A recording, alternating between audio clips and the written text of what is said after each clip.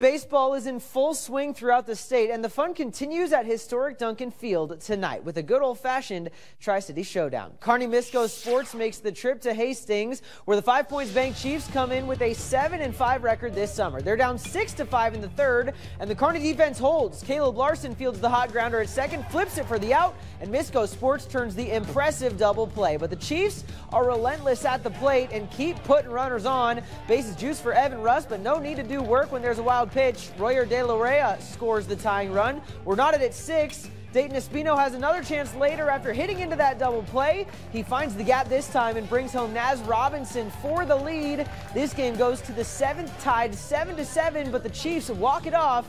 They win it 8-7.